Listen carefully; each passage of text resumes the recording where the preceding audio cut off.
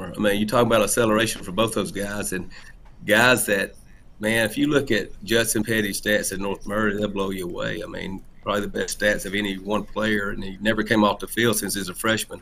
But same type of deal with him. I mean, he can play. And, you know, a lot of people, his size and his speed, and just watch him on film. I mean, you can time him in the 40, but put him in the game, and game speed's a lot different for him.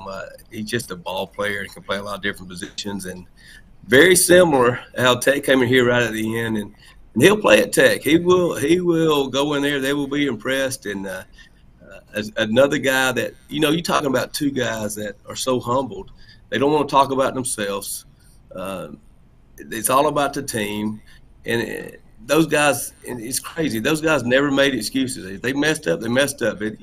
It's hard to find that these days. And they would never give you excuses if something went wrong. And that's what I'm going to miss about Petty next year. Petty was a big part of our team last year, and it's these other guys going to step up and take his role.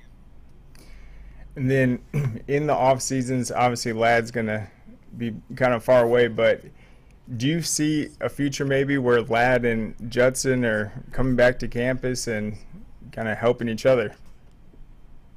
Oh, yeah, I think so. So Lad's got to go for, about a month. He gets a little time off in mid-June to mid-July, and I think they'll definitely work out. And I think they'll work out with a team. I mean, they come back here to work out. And funny story that we brought, Lad came in here Monday after the draft, and I bring him in there, and all the kids are like, "Oh my gosh, Lad McConkey's in here." And I said, whoa, wait just a minute. Lad McConkey 5 years ago was in the same line you're in. I mean, he's part of our program. We don't look, people get starstruck on stuff. Lad McConkey is one of us. So it's pretty cool. He comes over here, and Petty will do the same thing. They will come and work out with the team, and we're doing spring practice now. Petty's out there running routes and get ready to go to Tech. So another cool thing about Lad, I'll share with you, that he's going to wear his high school number with the Chargers.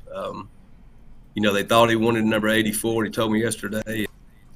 They called him. Harbaugh called him, and he said, "So you want me to be 84?" He said, "Well, I want you to be whatever number you want to be." And he said, "What number you want to be?" He said, "I want to be number 15." And that's pretty cool. That was his high school number, and I'm excited about that for him.